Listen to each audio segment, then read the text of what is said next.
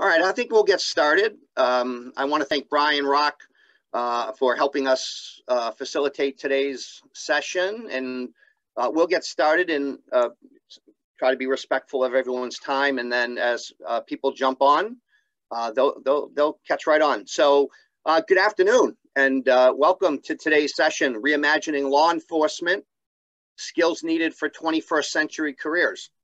I'd like to welcome our Niagara University students, as well as a number of students who are looking at NU as a possible destination for their college career. We have more than 60 people registered for this session, which in these days of Zoom and Google Meet fatigue is very good.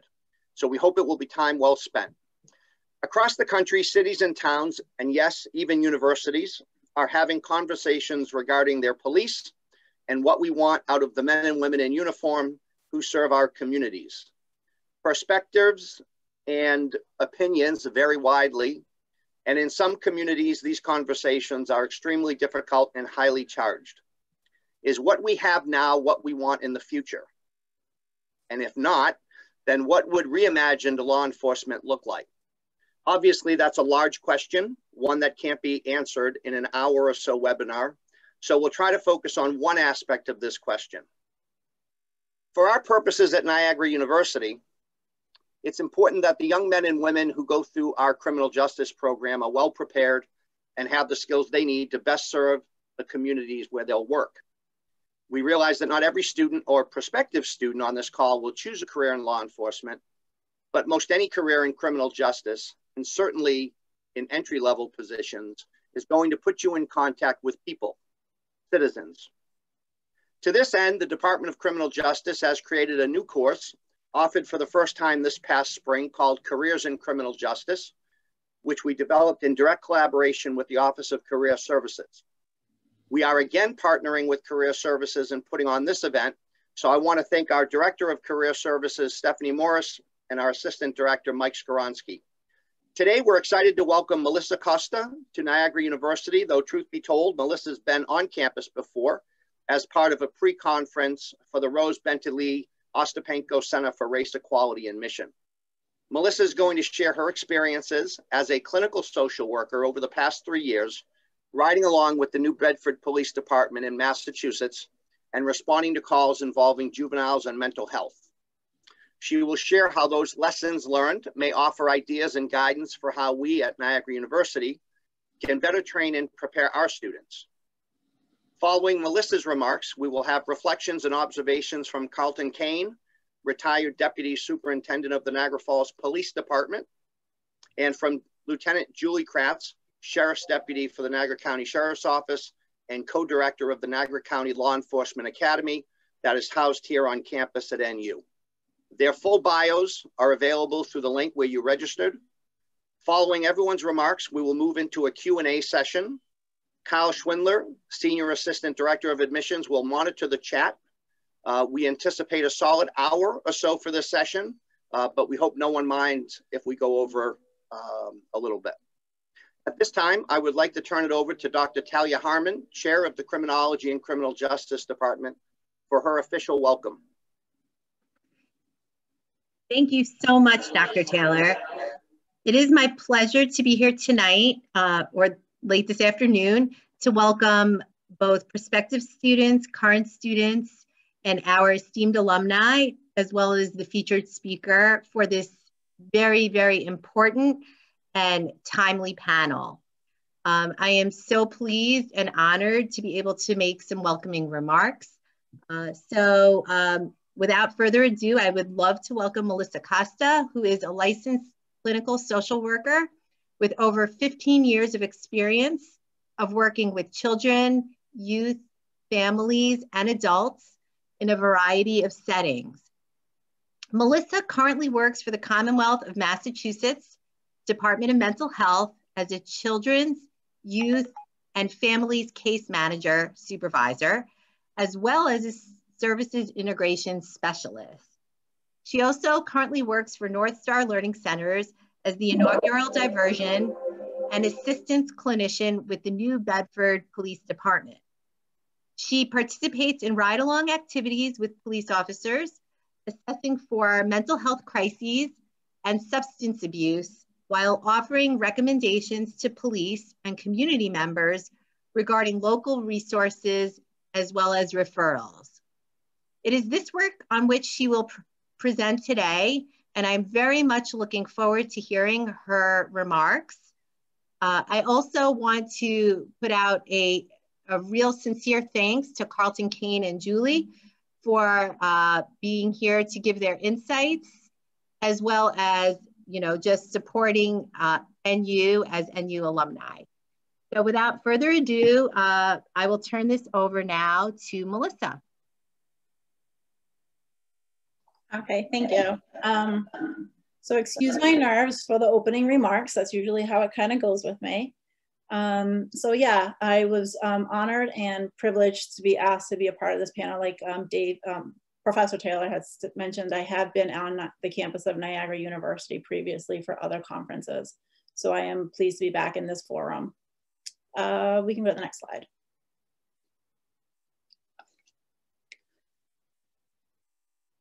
Okay, so just a little bit more about myself.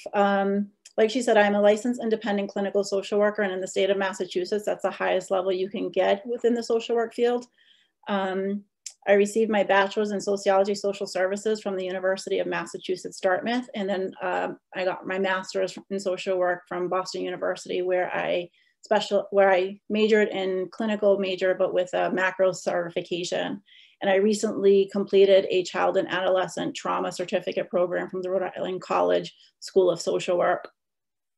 I do work full-time for the Department of Mental Health. I actually started with the Department of Mental Health as a crisis clinician, where we would go out into the community as well as into hospital settings, evaluating people and determining which level of care would best suit them, whether it's in a locked facility, a voluntary facility, or remaining in the community with additional outpatient services.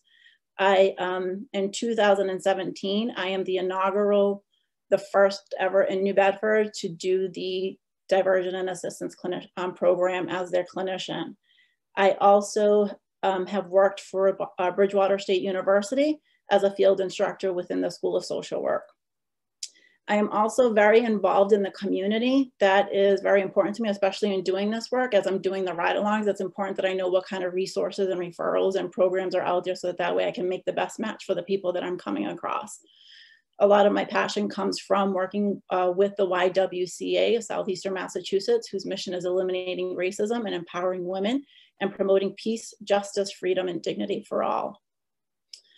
Through the agency, I have achieved a racial justice facilitation, as well as facilitating youth police dialogue. So that's when we bring together adolescents in the community, along with police officers, and we do about a 6-week program. It's a 6-session program, and we're being real. We're having honest conversations, and to see how the officers come in and how the youth come in and then how they leave after 6 sessions is really something to be seen. I can speak about it, but unless you witness it, it just wouldn't give it the justice that it deserves. I am currently, through the organization, also co-chairing a police and criminal justice, racial justice working group, where we are developing action steps to address racism within policing and criminal justice. So that work is ongoing as we speak. I'm also a member of JDAI, which stands for Juvenile Detention Alternative Initiative of Bristol County. That's a community collaboration looking to reduce youth who get involved with the juvenile justice system. And when they do get involved, it's about making sure that we provide wraparound services. I am also a member of the Greater New Bedford Suicide Prevention Coalition, where I have also received a state proclamation for the work that I've done within this Zero Suicide. I am a member of the CCIT, which I'm going to get more into in a couple of slides. And I have also done some civic engagement by running for city council. That's definitely an interesting process as well. Next.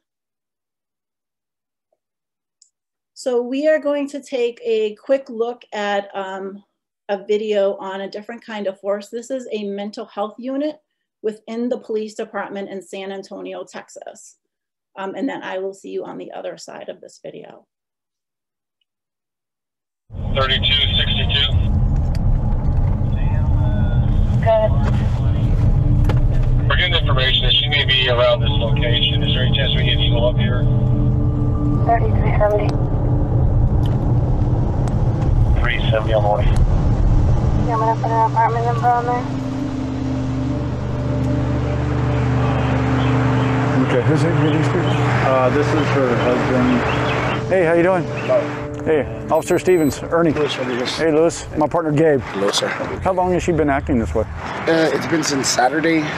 She just believes that I'm having an affair and that I have a woman that I've gotten pregnant in our ceiling, hiding. I'm sorry you're having a bad day. It's been 4 days. That past 4 days have been bad? Yes, sir. Okay, well, we're here because we don't want you to have any more bad days, right? And we want to get you some help. In the police academy, we had no training on what it was like to deal with somebody that was mentally ill or in a crisis. I was probably the last officer that you wanted to help a loved one that was in a mental health crisis. She's watching us sleep. And I told him I could be in the living room. I can hear that whole conversation. So you actually hear this girl hear both talking? of them. Okay. But now in the mental health unit, every single call we're responding to is a mental health crisis. I'm not sure, do you hear her right now as we're talking? He's talking to her. He's talking to her? Because he's actually out by the... If you want to go to my room, go here. You want me to go to your room? I just want to say it loud because he's going to shut up. Are you hearing? You hearing it right now? Okay, I don't hear He's it. telling her, I need her here. Okay, I don't hear anything. Really I'm sorry, I don't. I'm just being honest with you. I'm not going to lie to you. I'm not saying that I don't believe that you don't hear him. I believe that this is very real for you. I just don't hear anything right now. I don't want to go anywhere. I know you don't. I didn't do nothing wrong. You're right. You didn't do anything wrong. I'm getting kicked out of my own house because somebody don't come out. You're extremely agitated right now and stressed out. I'm just broken. I'm shattered. My whole heart is shattered. Okay, you're using words like shattered and broken. Okay, if you were my sister, okay, there's no way I would leave you in this condition. There's no way. Dallas, what should make words emergency? Yes, my son needs to be taken to Parker. He's bipolar schizophrenia. Make sure they train police officers. Okay.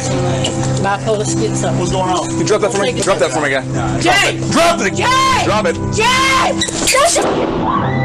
Why he shot him? More conservative estimates say that those suffering from a mental illness account for almost 1/4 of all fatalities involving law enforcement. Get on the ground now! This slide identifies every single officer-involved shooting. All of those that are identified in red showed some sign of mental illness. Is there a crisis in the United States when it comes to mental health issues? Absolutely. People with mental illness are overrepresented in every aspect of the criminal justice system. So I work on a specialized unit that only deals with people in a mental health crisis. Almost everything about how I respond to calls goes against what most would believe. I'm in plain clothes. I drive an unmarked car. My weapon is concealed. And for the last 9 years, the only weapon that I've used is my ability to communicate. Are you some kind of like therapist or something? No, I'm a police officer, just like him. I don't want to say we do unconventional policing. We just approach certain situations differently. I'm not trash. No, of course not. No. I come from a very nice family. I know you do. You know that you're going to deal with someone in crisis that night. You know that someone's going to need your help. San Antonio Police, are you okay? Police have a misconception of mental health. I want the old Chris. Those voices just have total control of him. He don't trust anybody. Mental illness is not unique to the United States of America. What is unique is this dynamic of unarmed citizens being killed by the people who are supposed to protect and serve us. Like, is that the first thing that they think of is to pull their weapon and shoot somebody? No one with mental illness deserves to die because they're already dying inside, suffering. We have to change the way culturally that we look at how we succeed in police work. I have an opportunity every single time I'm called to change somebody's perspective.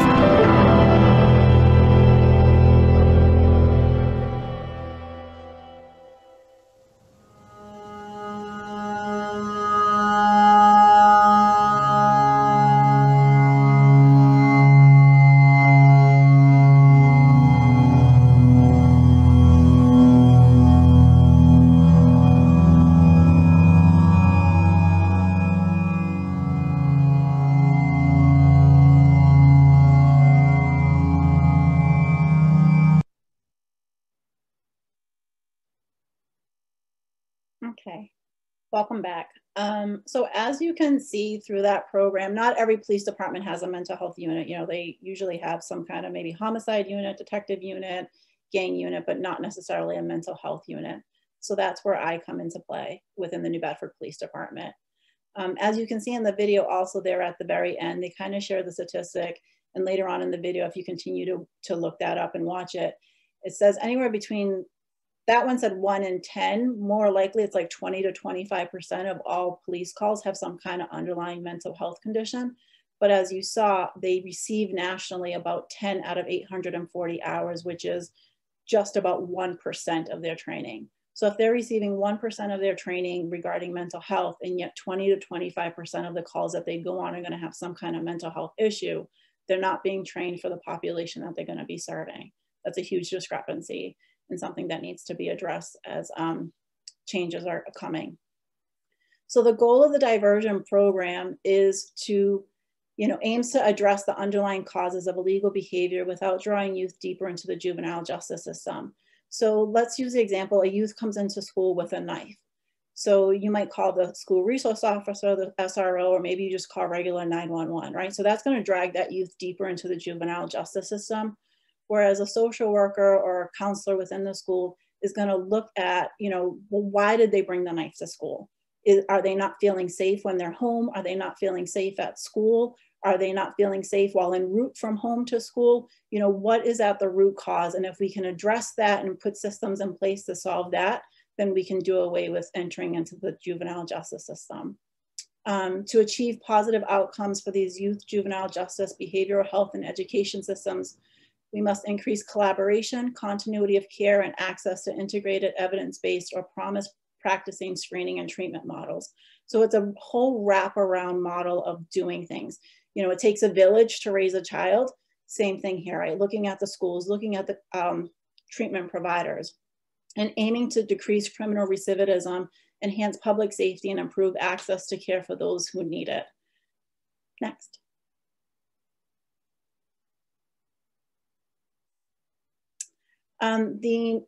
There are several models within the National Pre-Arrest Jail Diversion. The first one is the CCIT, which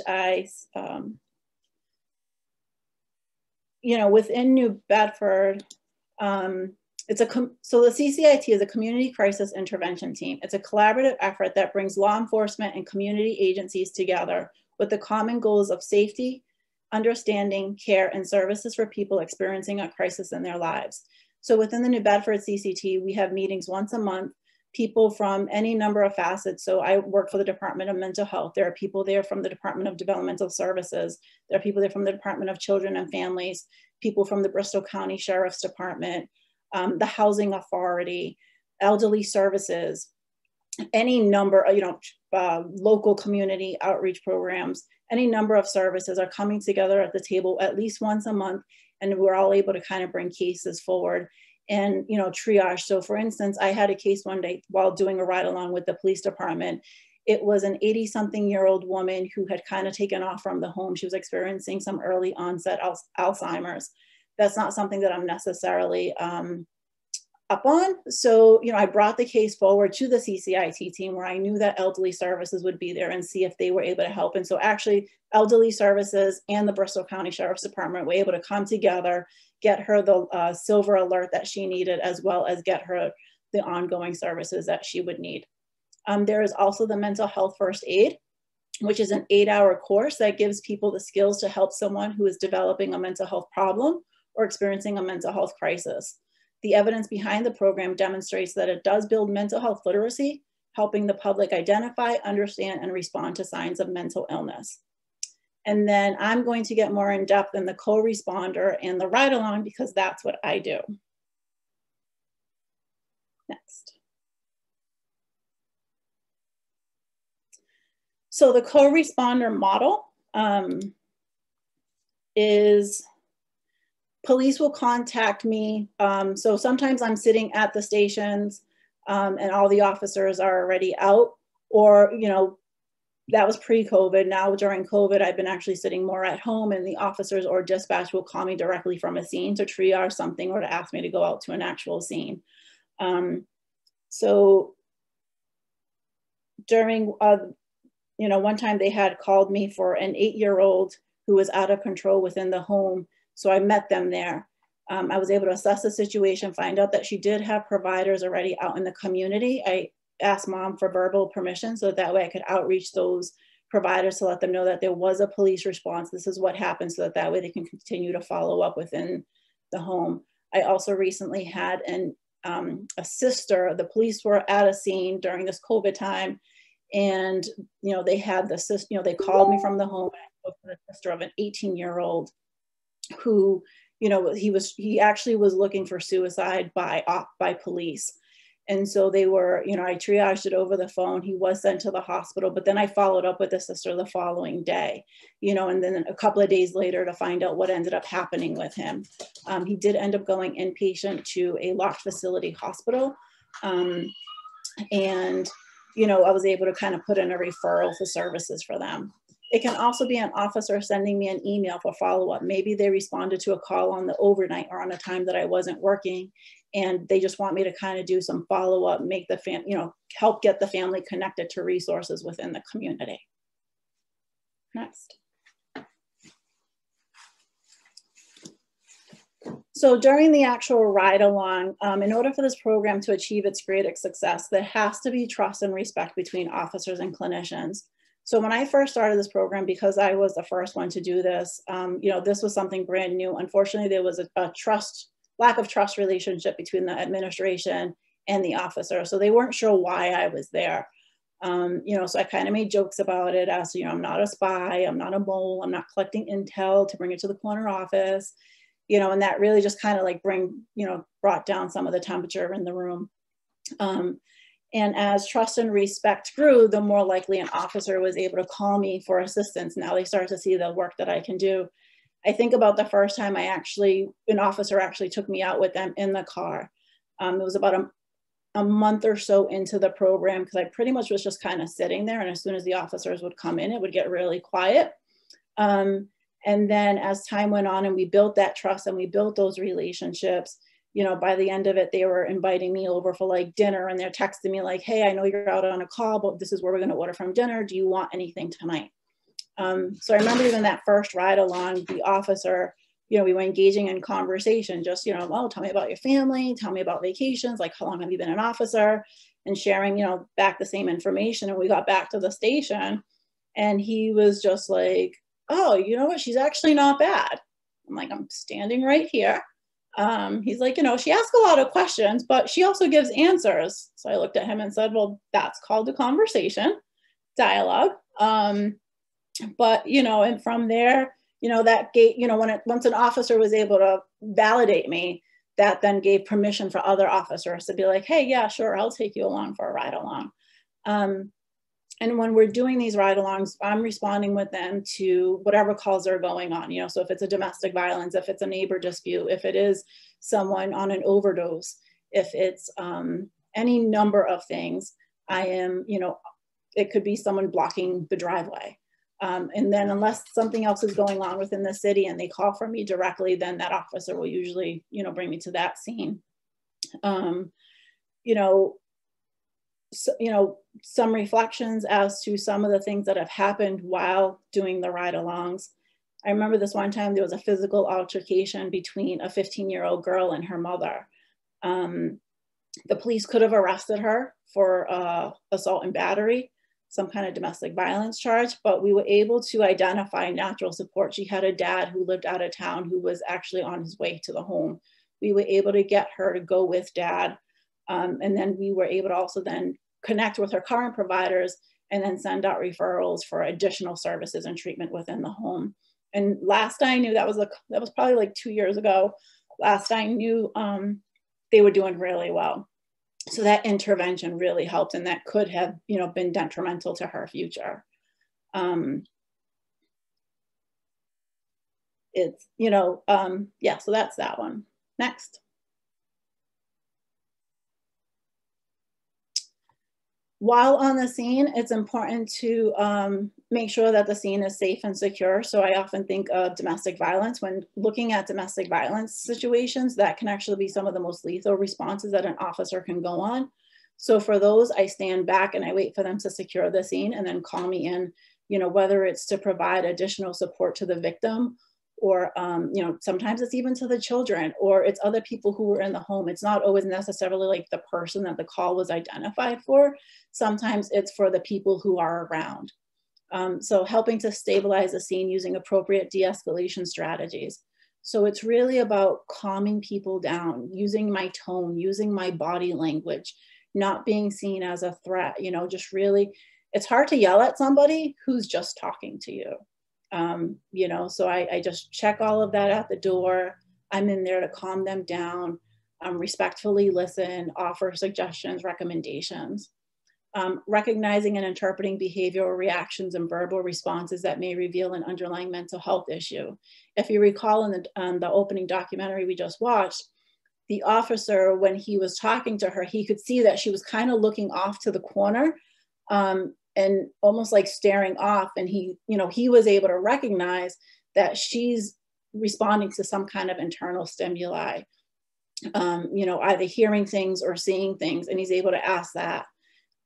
Communicating with the individual and others at the scene, right? So in that scene, we also saw him talking to the husband, you know, talking to any kind of family, friends, anyone who's around, trying to get any kind of history. Have they had, you know, do they have a diagnosis? What is that diagnosis? Are they on any medications? Sometimes they might not know the diagnosis, but if they know the medications, there are just some common medications that we know about. And based off of that, I can tell more or less what the diagnosis is. You know, any other self-injurious behaviors, any, you know, and usually when I ask the question about have you engaged in any self-injurious behaviors, I'm looking for any kind of cutting, head banging, scratching, burning, picking, pulling, anything that they're inflicting self injuries to them, you know, on their body. And that's not necessarily a suicidal action. It's more of a emotional release action. But that's a whole other topic. You know, also looking at, is there any substance use? You know, and what kind of substances are they using and what is that about? And then, you know, ultimately I jokingly say I'm a tool on the officer's tool belt, something that they can use. So I make a recommendation. Ultimately, it is up to the officers whether or not they choose to follow my recommendation, whether it's to send someone to the hospital, keep them home with referrals to resources, or just collaborating with current providers. And like I said, sometimes I'm also providing information and resources for the family and friends who are present. Next. So with this collaboration, there comes some training for police officers. So, you know, knowing about the program inception. So when this program first started here in New Bedford, we have 3 police stations within the city.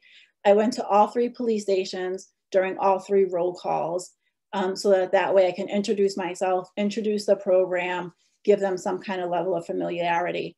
I also, that first year of the program, during their weekly 40-hour in-service, I spent every single Friday with a group of officers, again, introducing this program, letting them know about behavioral and, you know, things to be looking for when responding to mental health calls and what kind of service I can provide for them. You know, teaching the officers, like I said, about the signs and symptoms of mental illness, you know, letting them know what some commonly prescribed medications. So if someone says, you know, I'm on Clozaril, then that's going to ring a bell that that's someone who's suffering from or diagnosed with schizophrenia. You know, some de-escalation techniques, you know, how we position our bodies, how we speak to people, our facial expressions, all of that, all those nonverbal cues can really help to de-escalate a conversation. You know, I remember having an officer tell me like, oh, we got to get you a vest and we got to get you a gun and all these things. And I was like, I'm a social worker. Like I go in with pen and paper, like that's in my cell phone. That's pretty much all I walk into a home. It's very non-confrontational. Knowing the statutory issues. So in Massachusetts, a commitment for mental health is called a Section 12. So that is for someone who is at serious risk of harming themselves or others. And then we also have the Section 35, which is someone whose substance use is placing them at risk of dying themselves. You know, also about death notifications, making sure that officers know how to have those really tough conversations. You know, having to notify a family that one of their loved ones have passed isn't an easy conversation. So making sure that they're trained on how to do that.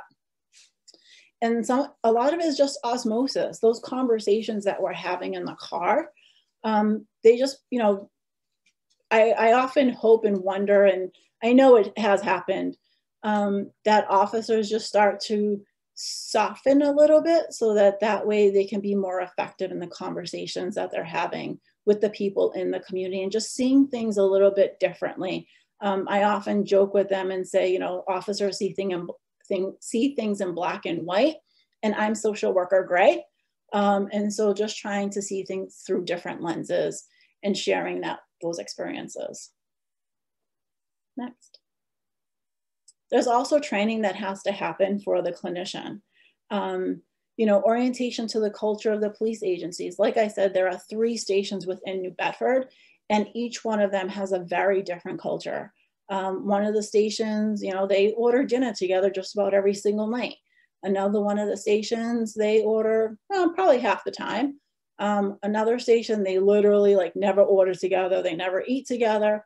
But for whatever reason, each station has developed its own culture. And so I need to know when I walk into that station on that particular night, what the culture is like within there, so that way I know how I can blend in.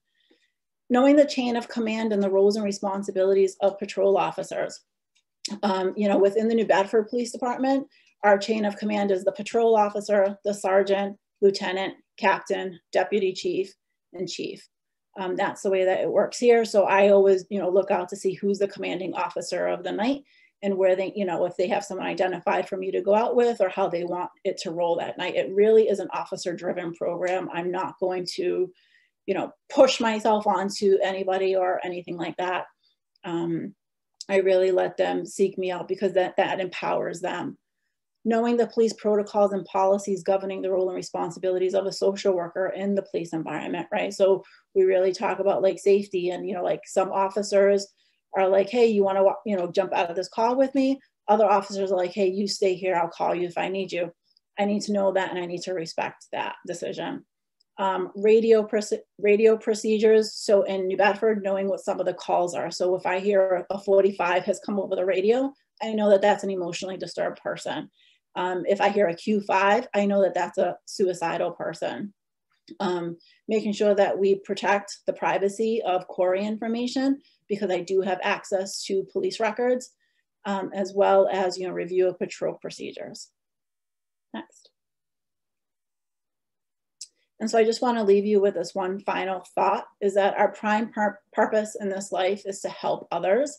And if you can't help them, at least don't hurt them. The Dalai Lama. Thank you, and I am complete.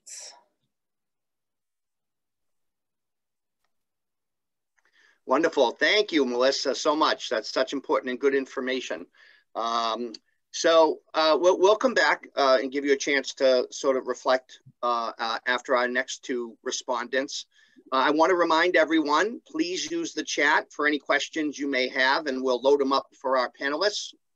I'm going to now turn to Deputy Superintendent of Police Carlton Kane, who was employed with the Niagara Falls Police Department for more than 31 years. He has held assignments in patrol, street crimes, housing, internal affairs, community relations, and served as co-director of the Niagara County Law Enforcement Academy. Deputy Superintendent Kane oversaw the Office of Professional Standards, Community Relations, and Use of Force Analysis. We can't even begin to list the number of community-based programs that he initiated and implemented, but safe to say that Deputy Superintendent Kane was instrumental in getting the police department's command staff into direct one-on-one interaction with the various communities in Niagara Falls. So welcome, Deputy Superintendent Kane. Thank you for the invite. It's nice to be here. In Niagara Falls, we've always used mental health practitioners, but I like the way where it's going now, where they're more based in the patrol vehicle. We had a history of always just calling. And of course, you know, once you call, a lot of times it takes 45 minutes to an hour for someone to get dressed and get there. I think now having them in the vehicle is more expedient, practical, but I think also we should continuously look at the data and improve our programs. Like Melissa said, you know, more training, look at what are we doing now, how effective it is. Perhaps we need more. Perhaps we can send them out to various type trainings and have more CCT programs even in our local departments. That's my statement.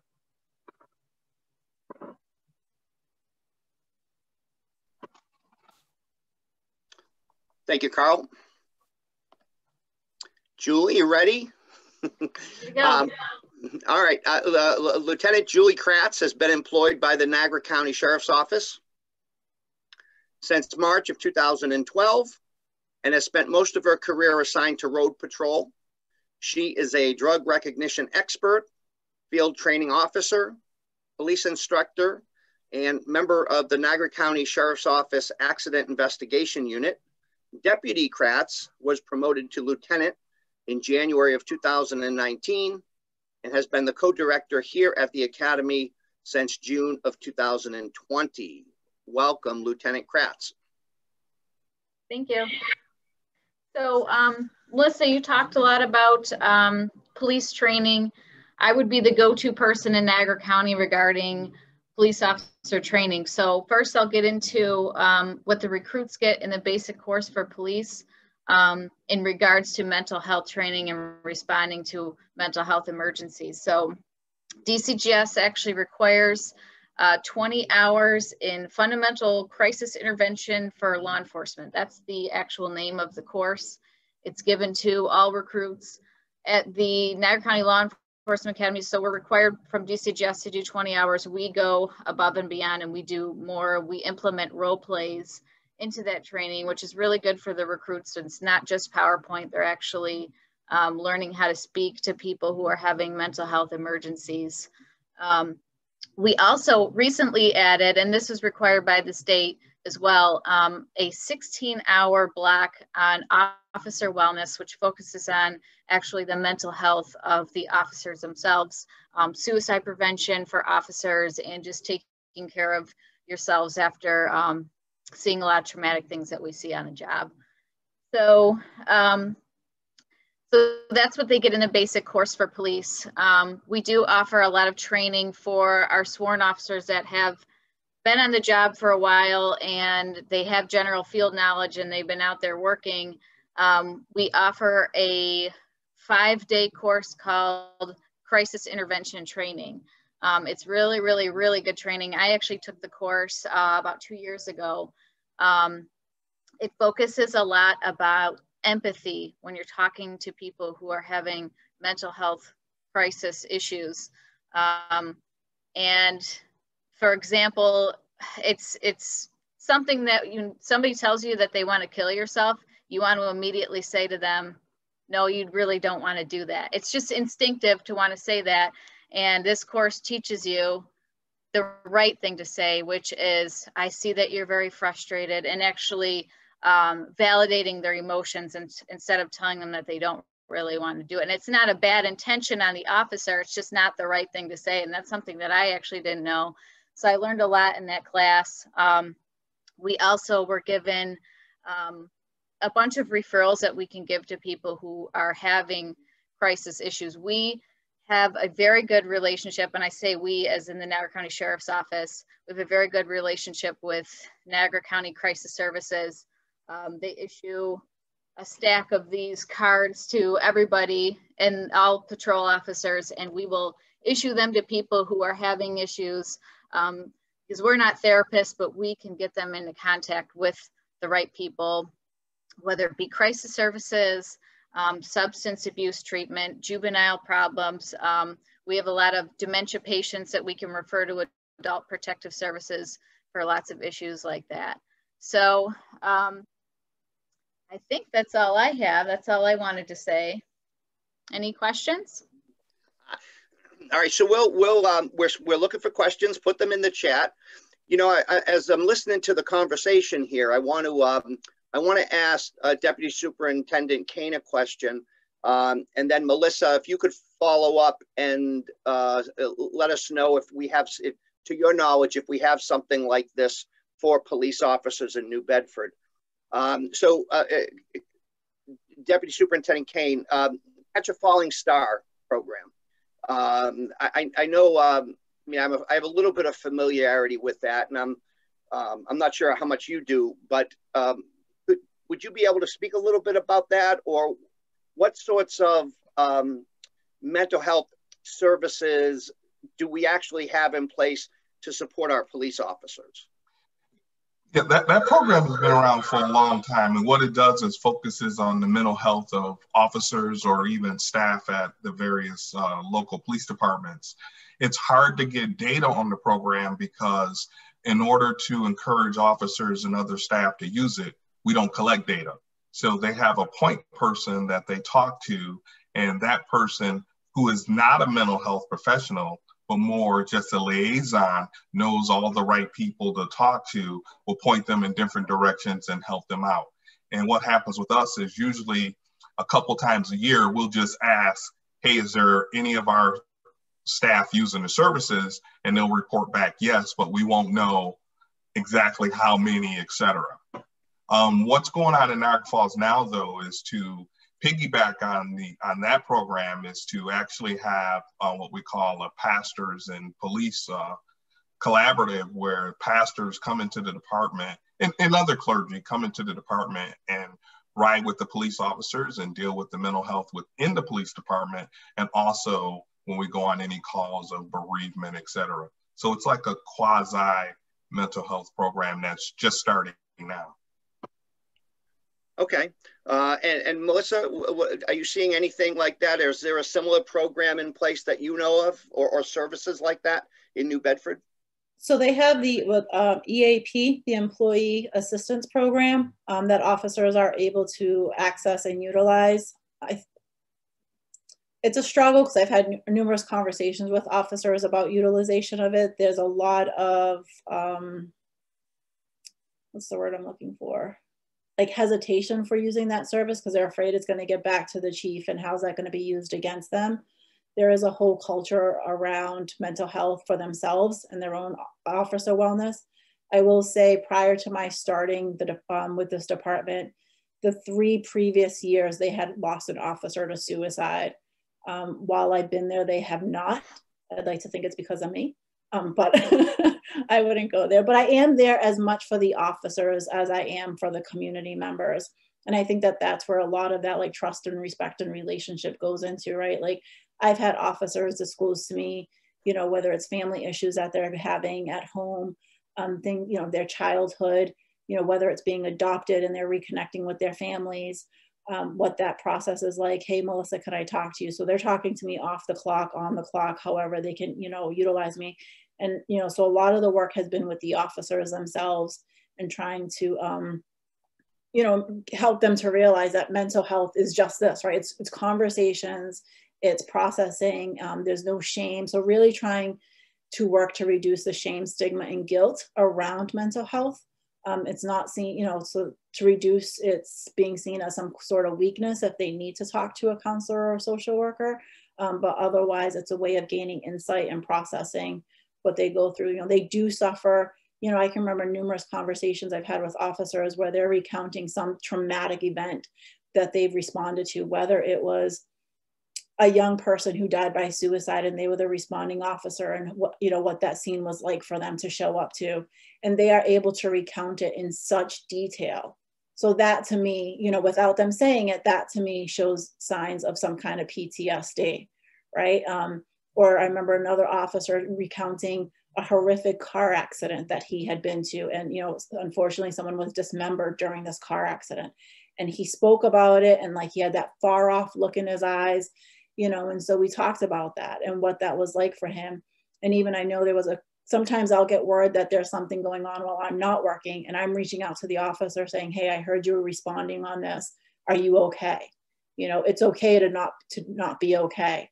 You know, I'm here for you. I'm just as much here for you as I am for the community. Because if we can work on that, then they're going to be better as they go out and service the community. They also do have a peer support. So if there is any kind of traumatic event that they have responded to, they can outreach to their peers and do some kind of peer support. And we also have some chaplains involved with the department that they get together. And, you know, sometimes it's for the community, sometimes it's for officers. Okay.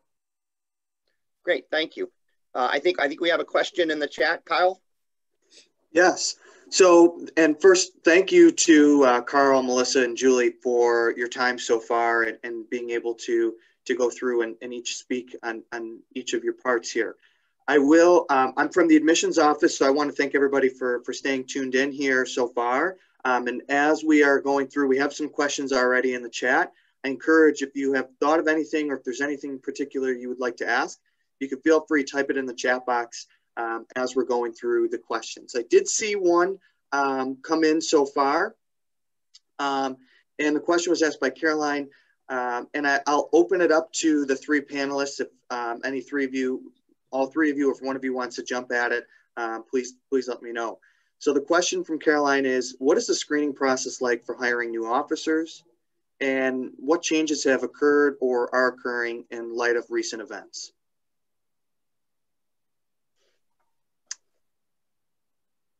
I'm going to decline this one because I do not hire police officers. Question for me. So the screening process involves background checks, fingerprinting, psychological testing, and physical fitness as well as an oral interview and written exam. So there's a lot that goes into it. It's very time consuming and it's very in depth. The question, what changes have occurred or are occurring in light of recent events? I don't know if you're referring to in the screening process, because the screening process really hasn't changed at all. There are some changes that have occurred in regards to the training that we offer in the academy, and it's all statewide. It's changing because of police reform and all the things that are going on.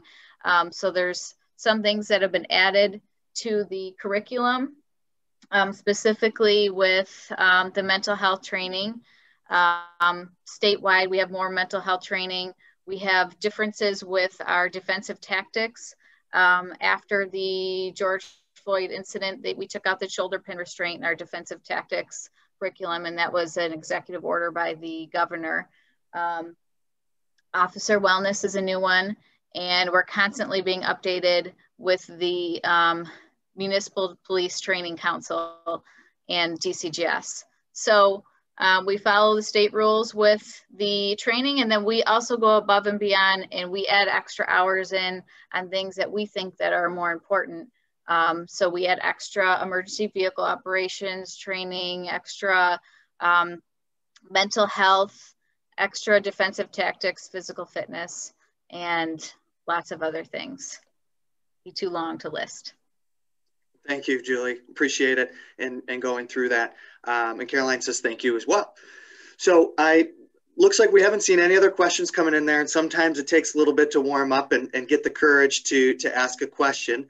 So I want you to feel free that all the questions are welcome. And if you don't feel comfortable sending it to everyone, you could send it to me privately if that's more comfortable for you. I know I wasn't the big hand raiser in class all the time. I'm sure Criminal Justice Department can recall that. But I will turn it over to anyone else in the panel. I know maybe some of the faculty members or anybody might have any questions at this time. I don't know, Dr. Taylor, if you had anything, or Talia. I do. I do.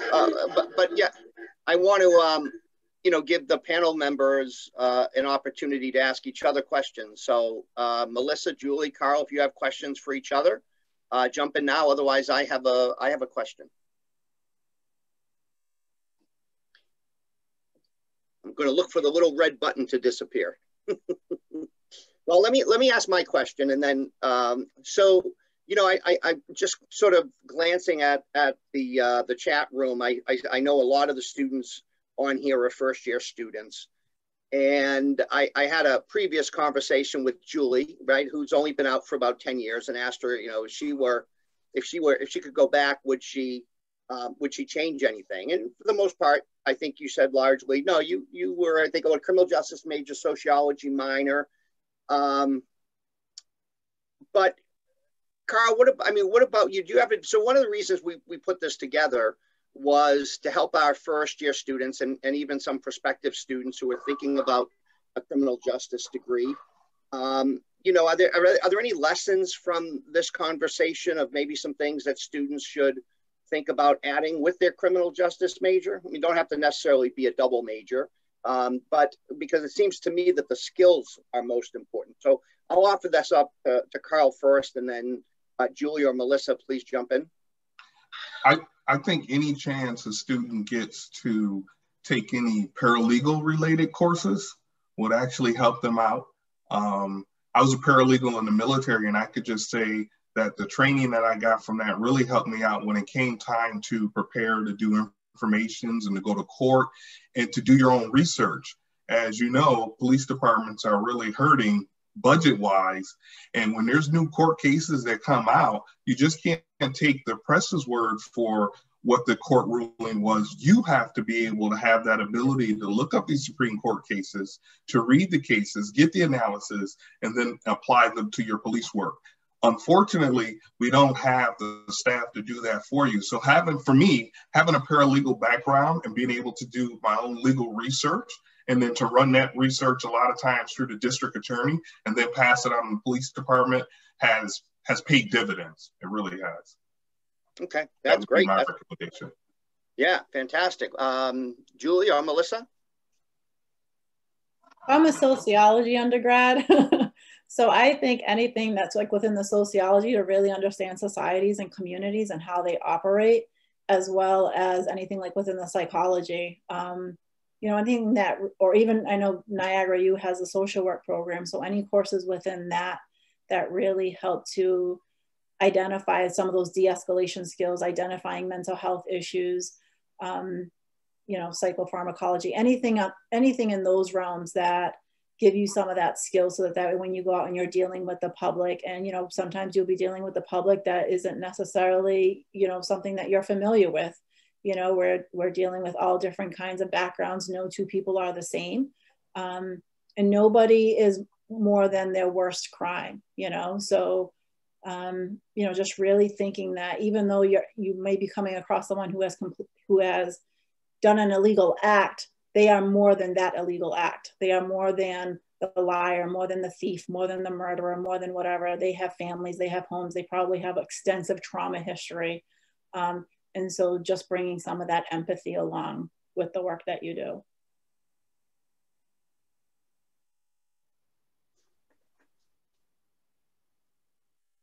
Awesome. Thank you so much. Looks like we have a couple other questions rolling in here too. I have one here from Tia. Hi, Tia. Tia, also former classmate of mine. The question is there a training that covers or is directed towards cultural competency for policing in urban communities? She has follow-up. Has there been any initiatives designed for officers to be able to effectively police in neighborhoods where citizens may not look at them on the calls they responded to? I think this will be another good question for me. So we have a training that's required by the state. It's called cultural diversity. It's included with bias-related incidents and sexual harassment. We have Mark Sanders from Lockport Police. He's a chaplain. He's not a police officer. He's the chaplain for Lockport PD. He comes in, does a really, really good job teaching this course. It's required 5 hours, but we usually do more hours than that. He comes in and he talks a lot about the different cultures that police may encounter and how to appropriately interact with those different cultures. We also do classes on persons with disabilities. And that includes a wide range of disabilities, whether it be blind, deaf, mental illness, and etc. We also have a course on elder abuse. We have veterans come in that have suffered from PTSD, and they come in with their service dogs, and they give the police recruits a lecture on how to appropriately interact with them and what services can be provided to them. We also actually have through our dispatch, a translator service when we come into contact with people that don't speak English and they need police assistance. I can think of one example of myself. I responded to a domestic incident with a Russian family in Wheatfield, and they did not speak any English at all. I called dispatch. They were able to identify the language and immediately get me on the phone with the translator. And I just put my cell phone on speakerphone and was able to translate what was going on and be able to figure out what the problem was inside the residence and talk to them effectively. So we have a lot of really, really good training here, and we hope to expand on it in the future. Julie, thank you so much for being able to give us some insight on can I piggyback on Julie? Yeah, absolutely. Please do. Tia, I think what you may also be referring to is what goes on yearly in police departments. Most of the police departments like Niagara Falls, and I know the Sheriff's Department, do annual in-service training where they set aside certain hours to deal with recurrent training. And one of those trainings with our department, and I know with the Sheriff's Department, is implicit bias and other things. And what most departments now are doing, like we've been doing for years, is you send 1 or 2 officers out to get the certification. And then what happens is they become the certified instructors, and they come back and then they present that training in the annual basis to the entire department for in-service training. So that's a follow-up when you talk about what's going on in local communities. Whatever this national training is, believe me, officers are going to get certified and bring it back to their department. And that's not something you would necessarily see in an academy, but you will definitely see it in the in-service and the growth of the law enforcement. For example, Melissa talks about, the mental health training. What you're going to see now is many departments, what they'll do is they'll send someone to get that training and then come back and train their departments, because that's the most cost-effective way. Carl, thanks. I'm happy you were able to jump in there as well and add on. I appreciate it. Next question we have coming in here is specifically again on police training. And the question is there a difference in training when it comes to the size or area of police department? For example, does the Sheriff's Department have different training compared to urban police departments? So I'll start this one off. So I can only speak for New York State training. Everybody in New York State gets the same police academy curriculum. It's required by DCGS to have those required hours. So it's all broken down by subject. We have to have a certain amount of hours. Usually the academies choose to add hours in certain areas. So we all have the same ones. However, we will add certain things. So the Niagara County Law Enforcement will include Niagara Falls PD, North Tonawanda PD, Lockport, Sheriff's Office, and some smaller departments. Some could be coming from Erie County, Genesee. So we actually have a wide range. We'll have Barker PD come in to train with us, which is a very, very rural agency with maybe 5 officers altogether. And then we have another agency recruit sitting right next to them, and there's 140 officers within that agency. So we may tweak it a little bit in certain areas to instruct differently, because rural agencies may run into different issues than larger cities, but we all have the same curriculum. And maybe the departmental in-service training would be different in regards to rural versus urban police department. So I can say from Massachusetts training, there are only so many academies throughout the entire state. And so you're getting officers from all different departments all over the cities, towns that are going to the same police academies as from Massachusetts. And so they're all getting the same more or less academy experience. And then during their yearly 40-hour in-service, part of that is determined by the Massachusetts something or other, their criminal justice area.